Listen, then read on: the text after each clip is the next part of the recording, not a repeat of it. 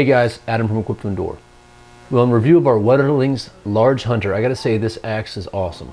This axe is almost a perfect combination between a small hand axe and a large hand axe if you guys are going out there doing backpacking, solo, or some wilderness survival training. Let me just give you guys some close-up view of the axe and go over its stats.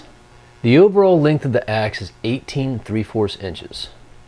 The axe head overall is 6 inches with a cutting surface of 3 1/4. Mine comes at a weight of 2.4 ounces with the sheath on, and as you guys can see, I have some 550 cord wrapped here as well. There's also a lanyard hole. These are Swedish made, hand forged, like they've been doing for over 100 years. So this is the second Wetterlings axe I had. You guys are aware of my Wetterlings Wildlife, which I'm very, very fond of.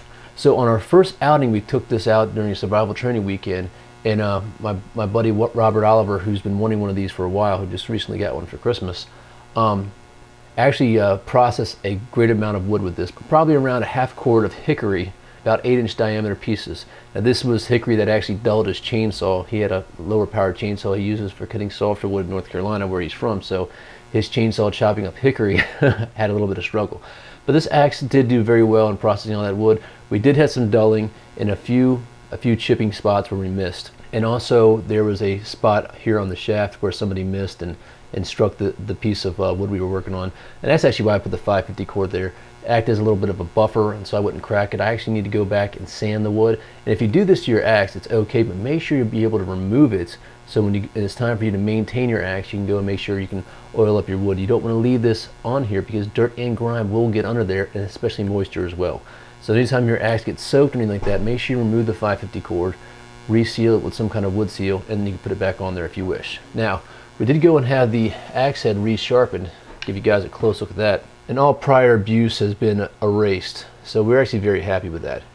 And I just recently got a comment from one of my subscribers, actually right before I started recording this, about how he took his Wildlife axe out and had some chipping with it when he was chopping some hickory. So these tools will wear with time, so you can actually have them last longer with using proper technique, and make sure you have some kind of wooden anvil surface. You don't want this hitting the ground when you're chopping work. That's one thing that some people do, and I've done it myself in a pinch, is actually splitting this and letting the edge of the metal hit the dirt. That's actually going to dull it even faster, because dirt has a lot of different variables in there that cause damage to the edge.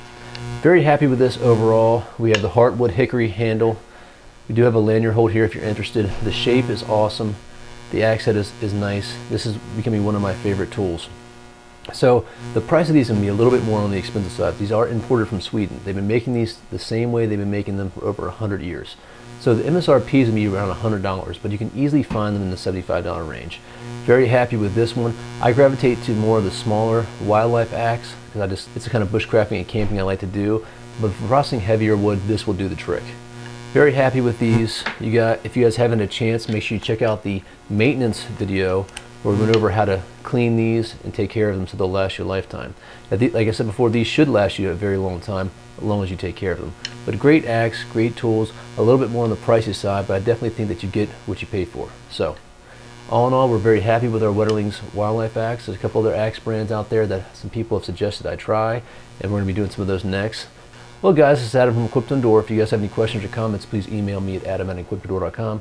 You guys take care, be safe out there, and remember, if you're not always prepared, you're never prepared. Thanks.